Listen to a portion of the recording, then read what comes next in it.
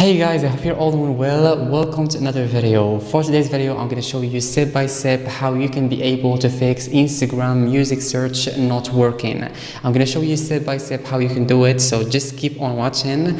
So now I am going to my Instagram app, and as you can see, a lot of people don't have music search, but for me I have it. But for a lot of people, they face that problem, so they can't find this option, so they can search for music to add in their stories or on their reels. Okay, so now I'm gonna share with you maybe the ways it's gonna be the reason why you'll not be able to find this option of music, or music search will not be working. Okay, so the first thing that you need to do, which is to go to App Store and search for Instagram.